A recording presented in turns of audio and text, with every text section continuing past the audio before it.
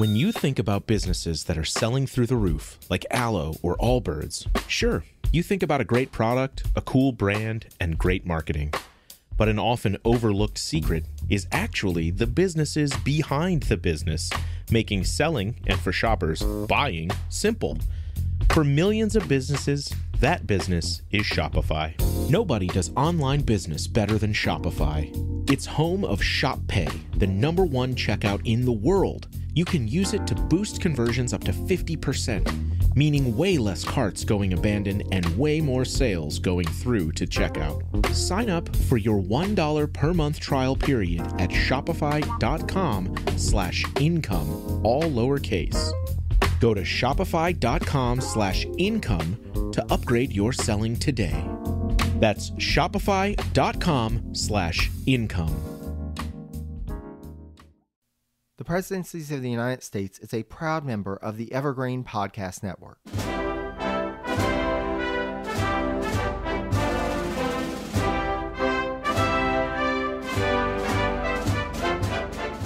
Hello and welcome to the Presidencies of the United States. I'm your host, Jerry Landry. So I actually have a special treat for all of you.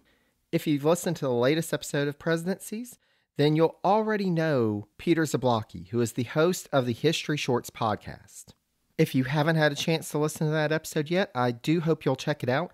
We had a great discussion on what the post-presidency looked like for the first 5 presidents, so the presidents in the early republic. We had a great discussion about that, so hope you'll check that out if you haven't already. But for those of you who have, and you want to know a bit more about Peter and his work on the History Shorts podcast, you're in luck. I actually have an episode of his that we're doing a feed swap, so you'll get to hear an episode of History Shorts here on the Presidencies podcast, and then you can add History Shorts wherever you get your podcast, add it to your regular rotation. I know it's on mine. But just to share a little more about Peter, Peter is an award-winning author, historian, and college professor. And his podcast, the History Shorts podcast, consists of daily short episodes about often stupefying history and weekly interviews with historians and history personalities. Whether it's Pulitzer Prize-winning historians, the new National World War I memorial sculptor, or the National Archivist of the United States, the conversations and topics are always lighthearted and easily accessible. But this month, his spotlight guest is Mr. Dan Carlin of the Hardcore History Podcast. You may have heard of this guy before if you know anything about history podcasts. Peter and Dan discuss the inspiration behind their appreciation for the study of history, how the discipline has evolved over the years, and how podcasts present a unique approach to storytelling. So I hope you enjoy this episode, and please, like I said, check out History Shorts podcast on Apple Podcasts, Evergreen Podcasts, or wherever you get your podcast. Thanks so much. I'm Ken Harbaugh, host of Burn the Boats from Evergreen Podcasts. I interview political leaders and influencers, folks like award-winning journalist Soledad O'Brien and conservative columnist Bill Kristol, about the choices they confront when failure is not an option. I won't agree with everyone I talk to, but I respect anyone who believes in something enough to risk everything for it. Because history belongs to those willing to burn the boats. Episodes are out every other week wherever you get your podcasts. Hi everyone, good morning, good afternoon, or good evening. Thank you so much for making History Shorts part of your daily routine. And if you have not already done so, make sure you click that subscribe button.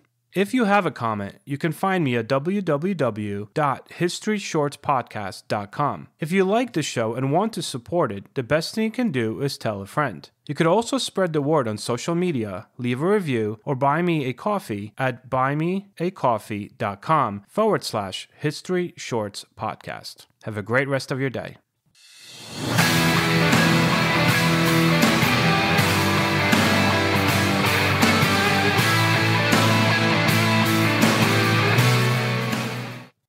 Historian Dan Carlin of the Hardcore History Podcast is a podcast legend known for his distinctive approach to storytelling and historical narrative. And might I add, an absolute inspiration of mine. Mr. Carlin, I humbly welcome you to the History Shorts Podcast. Well, thank you for having me on. I'm going to correct you, though, and just point out that I am not a historian. because I'm a big fan of historians, and I wouldn't lump myself in with people doing the original research. But if I'm adding any people to their reading lists or to their classes, I'll consider that a personal victory. So thank you. So, what initially sparked your interest in history to become a fan of history, and how and why did you decide to turn that into a career?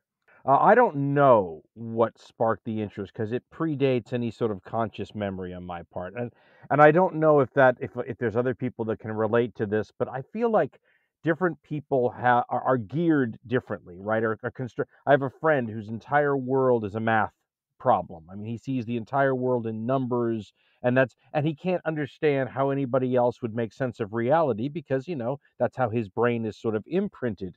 And I feel like I'm in the group of people where history and linear time is sort of how I organize reality. That's my framework.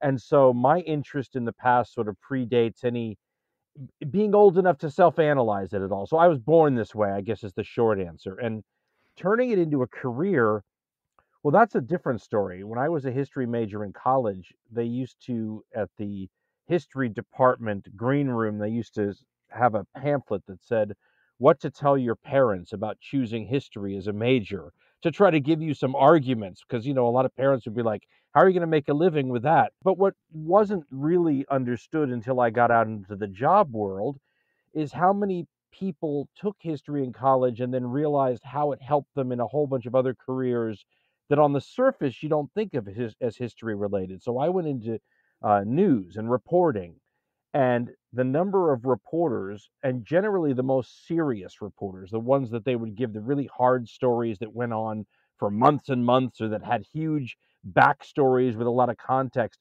a lot of those guys were history majors, I found out. And it was that old line that journalism is the first draft of history.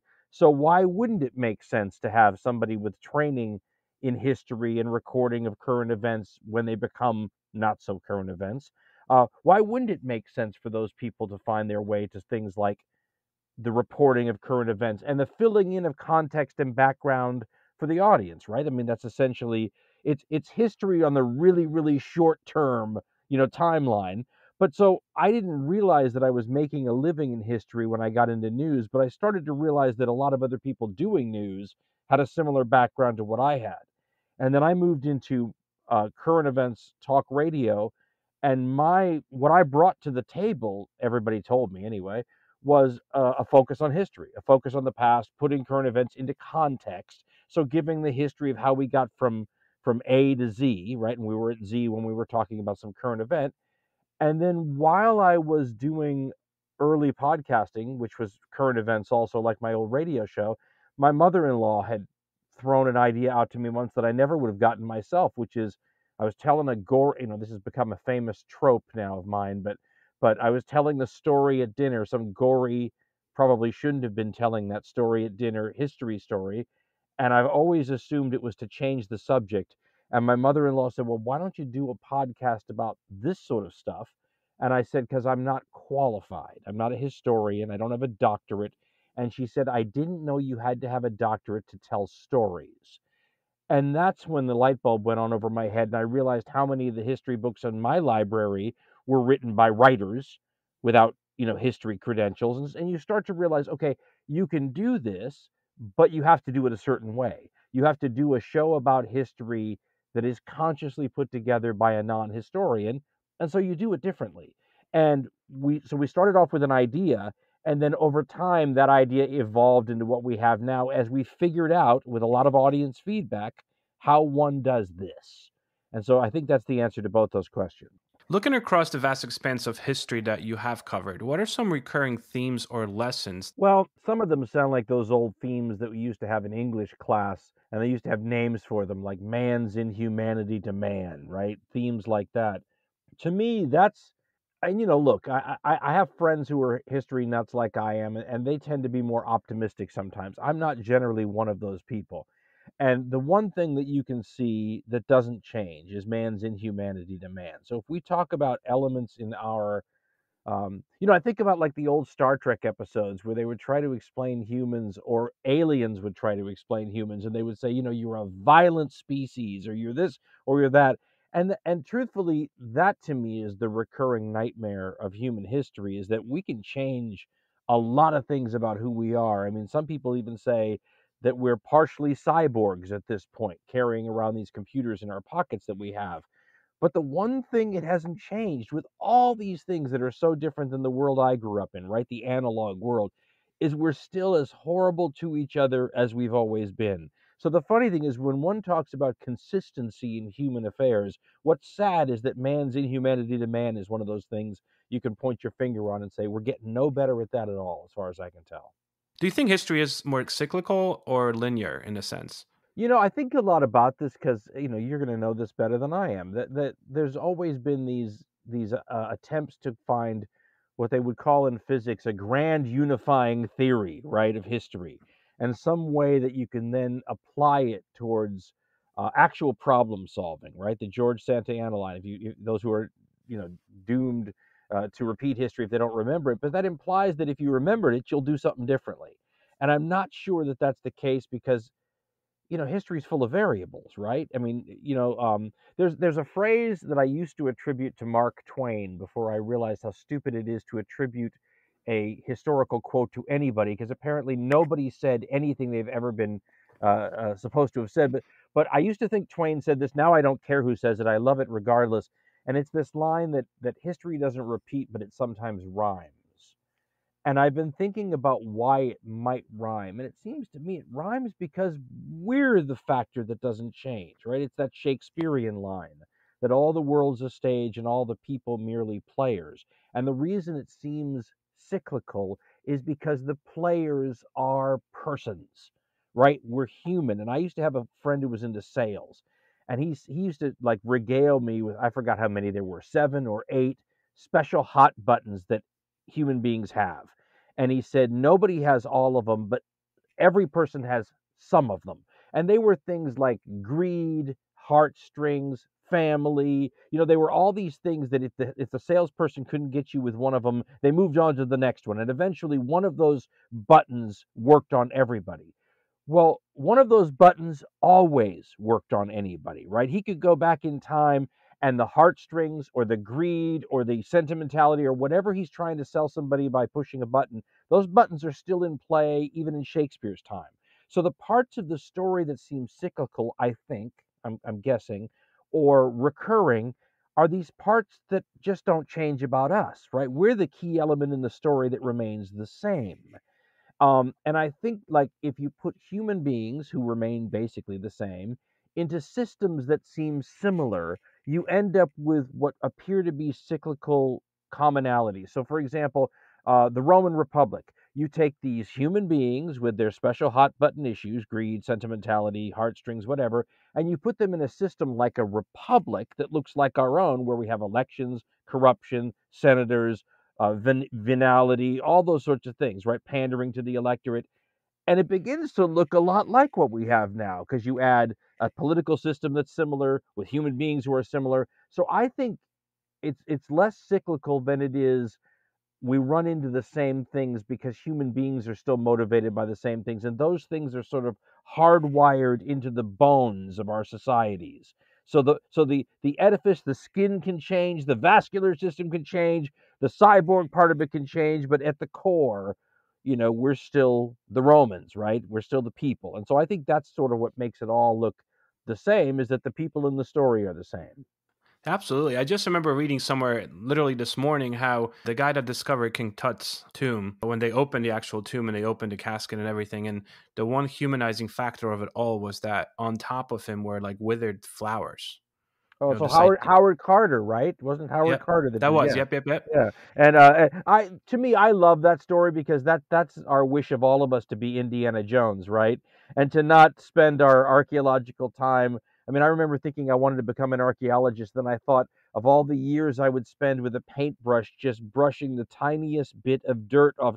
I used to say that I wanted to be an American archaeologist, and when somebody said, "What's an American archaeologist?" I said, "An impatient archaeologist." So the kind of people you call when you're going to build an Aswan Dam or something, and you're going to flood the entire valley in 6 months, and you say to them, Get whatever you can get out fast, otherwise it's getting flooded. And you go in there with bulldozers. Forget the little paintbrushes. You say, hey, normally I'd have a paintbrush, but otherwise it's all getting flooded, and I'm going to grab every mummy I see. I'm going to excavate.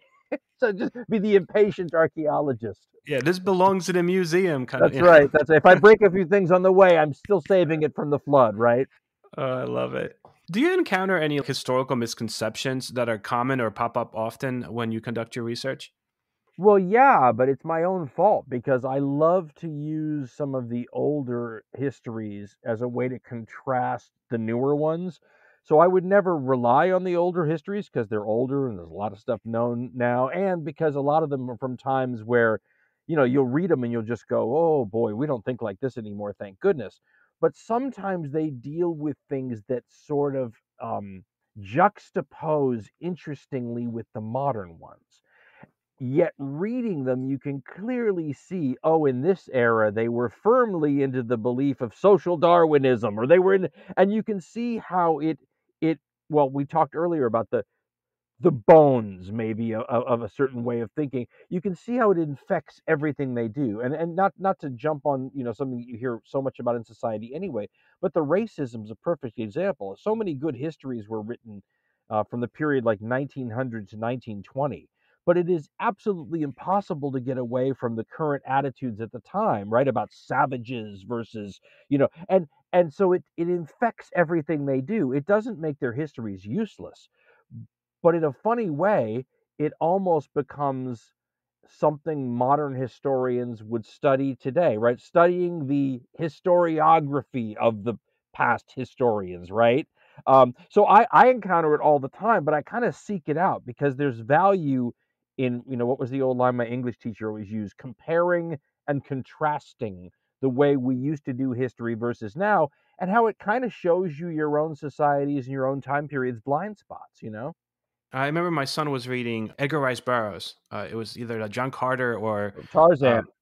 Tarzan. Yeah, one of the. And there was, there's definitely language that we would not use today. And he's like, Dad, okay, so I had to explain, like, this was written in 1912. So, it's trying to explain that to him, just putting things in context. Well, I actually, in a show I just did, I quoted the George Santayana line I mentioned earlier, right? About those who do not remember the past are doomed to repeat it. And I quoted it because I wanted to give the whole quote, because that quote's actually taken out of context and used incorrectly. So I gave the whole quote, but the whole quote includes some of those things we just talked about, right? He refers to certain people as savages. Um, well, it was written in 1905. Right? He was trying to make a point, and he wasn't trying to slam anybody, but the preconceptions and the prejudices of his day infected his ability to sort of assess things, we would say today, from a not a neutral standpoint, because we're making the same mistakes today that he made. We just don't know it, right? They're going to tell us in 100 years when they have to write a disclaimer about the histories we're doing, right? Well, you have to remember that was 2023 and things were different back then. So, I mean, I feel like this is part of the wheel going round, and you get to do your histories as up to date as they are in the era you are, and then you get to watch them get outmoded and outdated, just like all the earlier histories were.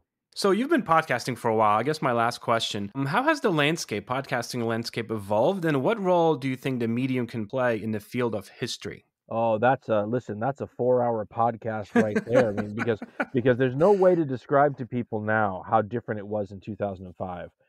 The one thing I can say is we started the very month, I believe it was July 2005, when Apple started supporting podcasts. And if you looked at the various podcasts that were up then, it looked like mostly people in their dorm rooms. I mean, there's no way to describe it today compared to the professional, um, commercial, corporate environment that you see now. Um, and truthfully, I can't even try to put myself in the shoes of somebody who decides today to start a podcast in the current environment. It's just such a different environment. It's interesting to note, though, that audio and the podcast is video now too, so this is a weird statement to say, but I'm an audio guy, and to see audio make a comeback like this is so interesting, because there was always this idea once TV came around, and especially when video on computers came around, that audio is an old medium, right? A restricted medium, an inferior medium. Why would you ever do audio if you could do video? And I think what it's proven once again is two things. One, it's amazingly able to conform to your life. So it doesn't take your full attention. If you need to mow the lawn or iron the clothes or whatever, you can listen to audio and have your attention. You can do it while driving, right? You wouldn't want to watch a video podcast while driving. So I think that's one of the things that I think makes a huge difference. The other is something you and I talked about before the show officially started, which is this idea of how your mind fills in the pictures for you, right? The theater of the mind. I have such a hard time myself watching dramatic movies made about historical events because my mind has a different view of what those things should look like than what they look like on the screen. But if you give me an audio, a storytelling version of it, or a book, to be honest, then my brain fills it in the way my brain thinks is correct. And that works for me. So I'm one of those people that can truthfully say that I understand when people, when I was growing up, who were raised on radio would tell me that something was lost when television came around. And the something that was lost was your ability to interpret what you were hearing completely through your own lens. And five people could be sitting around that radio in the 1930s living room hearing the same story and yet having a very different mental conception of the pictures of what was going on. And I feel like the podcasting, especially the early years when it got really popular initially, but there was really no video podcast, was the ability for pure audio and the ancient craft of storytelling to rise up and say, hey, we're not dead yet. There's a reason that this has been around as long as it has. And we're going to prove to you that there's still a market for this. And I think it has. It's funny. I actually still listen to old time radio. I have the same Spades and the Johnny Dollars and all the mystery shows. That's like my go-to. It's almost a lost art. I remember when we started the podcast, not the current events one I did, because that was they used to call it meatball surgery in MASH when they did. So it was meatball current events podcasting in the sense that, you know, you had your articles that you would circle in the paper and you would talk a little. But when we started doing the history show, that was really the first thing I ever designed just for this podcasting medium with all the freedom that allowed. And so I bought some books on old time radio and the theater of the mind stuff and how they worked to conjure up sort of the images in your head. And I thought, you know, there's going to be a lot of listeners who think this is a completely new way of doing things, when in reality, it's the age-old recycling of great ideas from the past that new generations just haven't been exposed to yet. And so we literally went and mined that material, figuring there's been a lot of creative work done by a lot of really fantastically gifted people to make audio come to life. We're going to go in and revitalize some of those ideas and reuse them again. Mr. Carlin, thank you so much for speaking with me today. Happy to do it. I wish you all the luck in the world, and I'm glad you're doing this too. Congratulations. I hope you guys enjoy my conversation with Mr. Dan Carlin, and I hope you come back tomorrow for another episode of History Shorts Podcast. And don't forget to tune in next Friday as we have a conversation with Mr. Patrick O'Donnell, the United States' foremost authority on special forces and a New York Times best-selling author. Have a great rest of your day, and I'll talk to you guys tomorrow.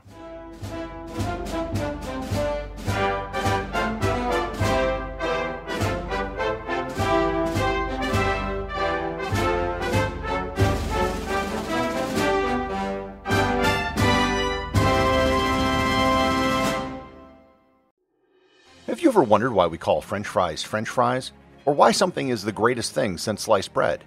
There are answers to those questions. Everything Everywhere Daily is a podcast for curious people who want to learn more about the world around them. Every day, you'll learn something new about things you never knew you didn't know. Subjects include history, science, geography, mathematics, and culture. If you're a curious person and want to learn more about the world you live in, just subscribe to Everything Everywhere Daily wherever you cast your pod.